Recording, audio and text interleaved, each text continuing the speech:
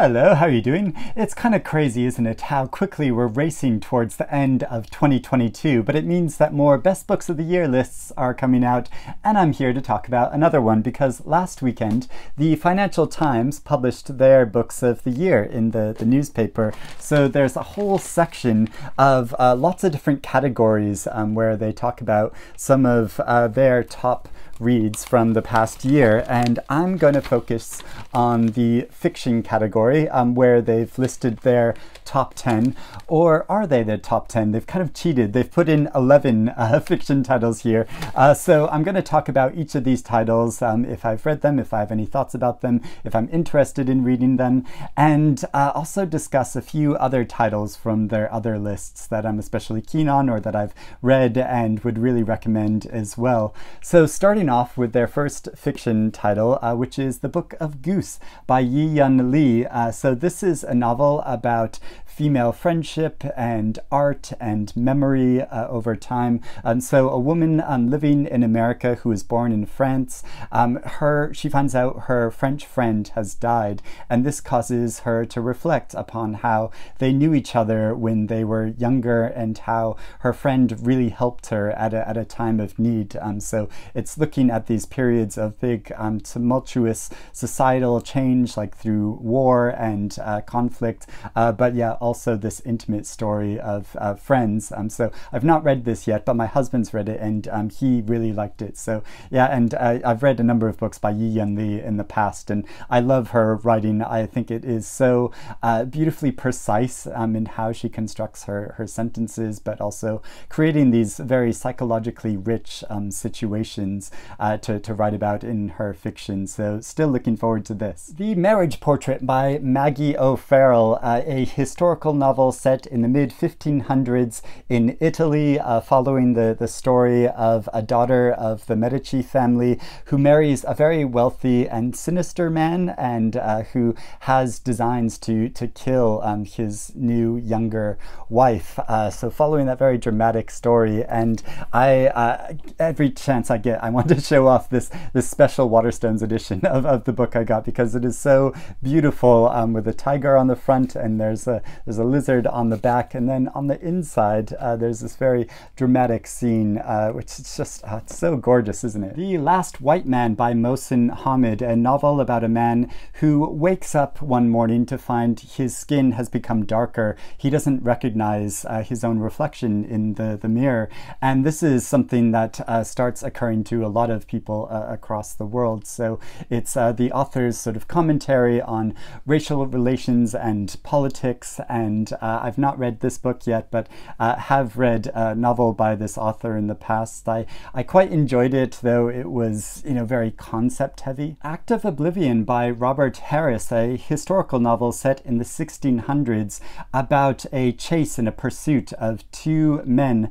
that were involved with killing Charles I. So following that very dramatic story, I've never read anything by Robert Harris before. I think I would really enjoy his work. So if you're familiar with him and would recommend this or another of his books to start with, please let me know. Briefly, A Delicious Life by Nell Stevens. This is another historical novel about the female writer George Sand, her lover Frederick Chopin, and George Sand's children, and how a teenage ghost becomes infatuated with George Sand.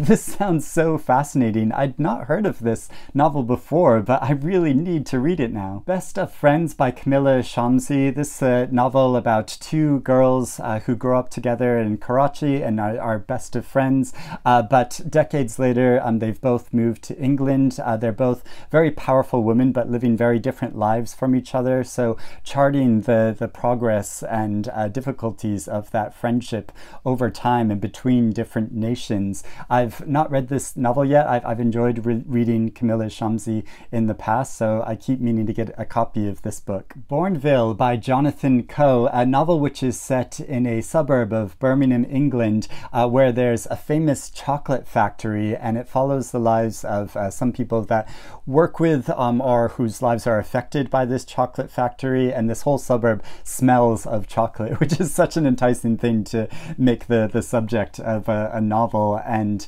I've not read this book yet. I've read Jonathan Coe in the past. Really enjoy his fiction, how he gives a broad view of society over time, as well as telling intimate, psychologically rich stories of different characters, like his book The Winshaw Legacy, or it's also known as What a Carve Up. I'm not sure why it has two different titles, but yeah, that was such a great novel. Nightcrawling by Leila Mottley.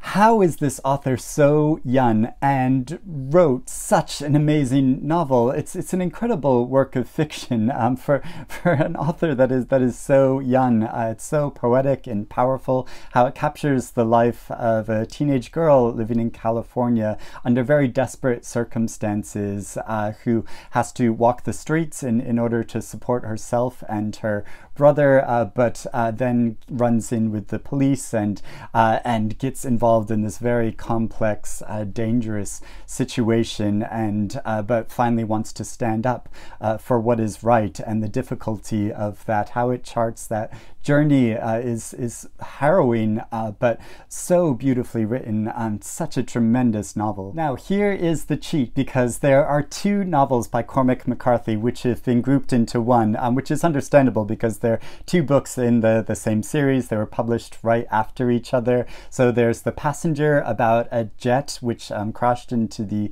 ocean, and about a salvage mission to find out what happened to this jet. There's also Stella, which charts the journey of a young woman in a psychiatric facility trying to understand her existence. So I've not read these books yet, but like I mentioned before, I've enjoyed seeing the bro lit community come out and be so excited about this title, and I say that in a very endearing way, but we all know, you know, this group of readers of very earnest men that sit in front of shelves of like Thomas Pynchon and Dostoevsky, great writers of the canon, and now the great Cormac McCarthy has brought out two new novels, and all of these men are so excited. I mean, I guess I'm part of like this community as well, but I don't really think of myself as one of them. But yeah, I just find it very funny. Shrines of Gaiety by Kate Atkinson. This novel set in 1920s London, in the seedy nightclubs of Soho, and a woman who's known as the queen of these nightclubs, who's very successful, and her ambitions for her children. So those are all the fiction titles, but just after this, they've also sneaked in some other novels, because they have an audiobook selections, their top recommendations of the year. And one of those books is The Seven Moons of Maali Almeida, one of my favorite novels of the year, and it makes me really eager to go get this audiobook version of it. When I first read this in the summer, there wasn't an audiobook of this yet, but now it's won the Booker Prize, an audiobook has come out, and it'd be so wonderful to listen to the story of a war photographer who has just died and trying to find out who his killer is over a set period of time. It is such a dramatic and wild and dark and disturbing story, but also really brilliant. I just love this book. So yeah, hope to listen to the audiobook at some point. There's also an audiobook of Paul Newman's memoirs, which is narrated by Jeff Daniels and draws upon interviews with dozens of people that knew Paul Newman, so discussing his life as an actor and as a philanthropist. And there is the audiobook of Trespasses by Louise Kennedy, a novel about a young Catholic woman living in Belfast in the 1970s, who is a teacher, and she works part-time in the pub that her family owns, and she has an affair with a married man who is a Protestant. So following that dramatic tale, and I'm actually reading this at the moment, and I'm listening to the audiobook, which is wonderful because it's read in this with this Irish accent, so it's great to have that, although I do have a bit of trouble understanding it at some point, so I have to go back sometimes and re-listen to it. But it's wonderful to hear, you know, in the authentic accent. But then also when I'm home, I'm reading the physical copy of this book, so sort of combining that reading experience. There's also a section for literary nonfiction, best books of the year, and within that is the biography Super Infinite by Katherine Rundell.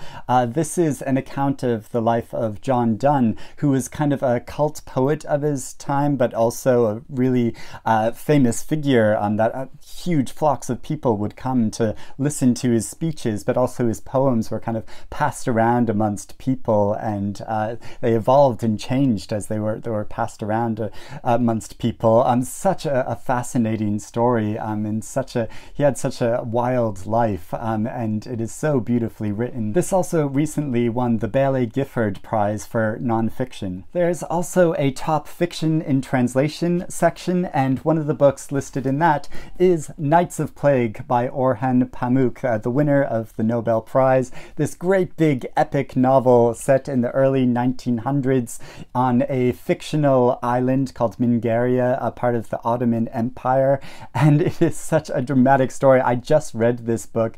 It is so absorbing and thrilling and mysterious. There's a lot of mysteries and intrigue in this novel, but also fascinating in how it looks in the crumbling of an empire, and the clash between different cultures during a time of crisis. And yeah, such a thrilling read. Really recommend this. Really worth the time. And finally, I want to mention another nonfiction title because they also have an environment section, and in that is The Tree Line by Ben Rawlins, which is all about the Arctic tree line, which is permanently covered in snow, grows very slowly, but is massive and so important to the ecology of our planet in a way we don't realize, because very few people travel up to this area of the world. So yeah, so fascinating. This was also shortlisted for the Wainwright Prize earlier this year, an award for nature writing and environmental books. So yeah, so those are the books on the FT's list. Yeah, there are many more in these different sections, but yeah, this just gives you a taste of this best books of the year list. So let me know if you've read any of these books, if you're interested in reading any of them now, or if you have any other recommendations you want to make as your top picks of the year. Please let me know about that in the comments below. But I hope you're doing well, reading good things, and I will speak to you again soon. Bye-bye.